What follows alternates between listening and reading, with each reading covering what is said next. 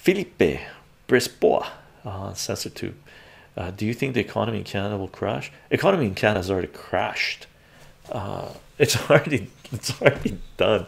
Like businesses, there are certain, and by the way, in terms of turmoil, there's certain sectors that will do well, certain sectors that will not, right? So depending on which business, which market you are in Canada, you've either gone bankrupt or you're making a shit ton of money, right? Which places have gone bankrupt? Some retail is having a hard time. Restaurants, man, you got screwed if you open up a restaurant or a retail business in the last 4 years. You got annihilated, right? If you're in the healthcare industry and you wanted bodily autonomy, you spent tens of thousands of dollars, years of training, right? Working your ass off, crazy hours, right? And then the government comes along and says you are not a human being, you are cattle, you will do what we tell you to do, otherwise we will take away your job, your income, your license. And you turn to the government and said, fuck you motherfuckers, you think I'm gonna bend the knee to you? You don't scare me, right? And then the government takes away your license, your business license, your personal license, takes away, forces you to sell your home, live in your car, right?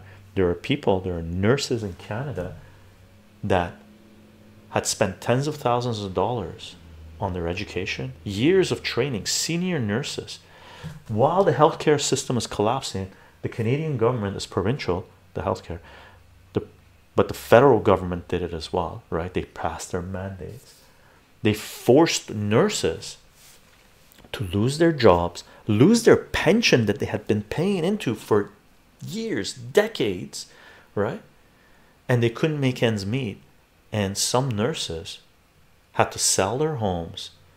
We even knew through nursing group, because I know this because my partner was a nurse, we told the government to go fuck themselves. She knew a nurse that was living in her car working as a cleaner. Seniority, 20 plus years in nursing. You would have had amazing health care for her, from her if you went to the hospital, right? She was forced to sell her home and was living in a car and working as a cleaner. So it really depends what business you're in. If your business in Canada is dependent, linked up with the government, you're fucked. Unless you own the government, which is fascism, which is what we have in Canada, right? In most of the Western world.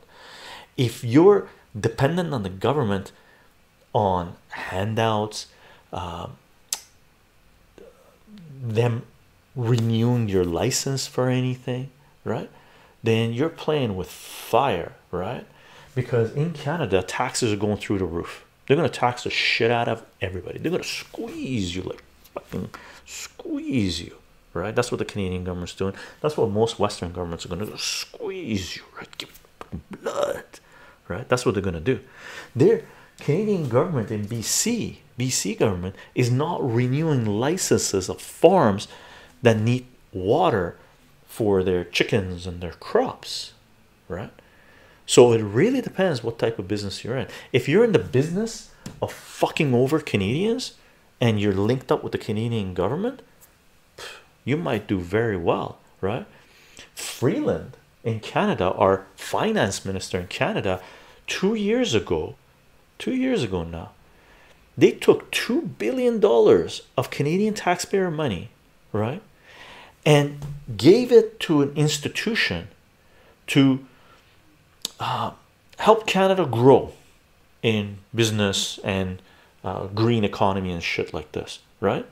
When questioned, right, when she was questioned as to what that business was, who managed it, have they produced anything, what are they going to do, she said, well, we don't know yet, we just took the money and gave it to people, and they're gonna they're gonna do good. People are like, what? You took $2 billion, and they check into the numbers. This is 2 years ago, so my memory might, but it's $2 billion around there, right? And they basically gave it to their own people. Money laundering, paying people off, right? They took Canadian taxpayer money and paid off whoever they wanted to pay off, right? That's what Canada is. That's what Canada is. Anybody that thinks otherwise is delusional, delusional, delusional.